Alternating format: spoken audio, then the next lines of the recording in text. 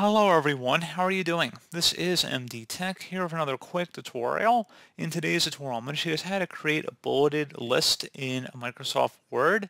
So this should hopefully be a pretty straightforward process here, guys. And without further ado, let's go ahead and jump right into it.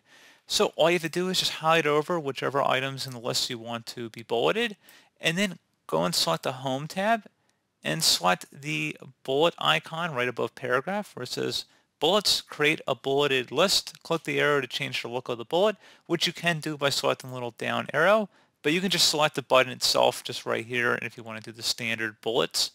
And that's pretty much all you have to do. And if you wanted to undo it, you could just select the bullet button again up here and it would undo it. So pretty straightforward process here, guys. I do hope I was able to help you out, and I do look forward to catching you all in the next tutorial.